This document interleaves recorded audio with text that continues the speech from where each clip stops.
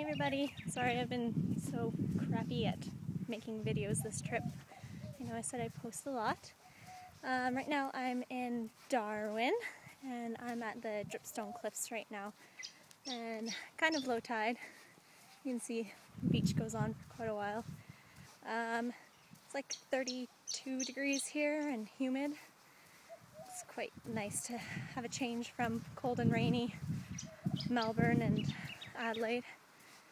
I'm going to be here till Thursday and then going over to Cairns, Snorkel Barrier Reef. And yeah, it's beautiful up here and don't really want to come home just yet. So hope everybody's doing well at home, and I promise I will get better at posting videos.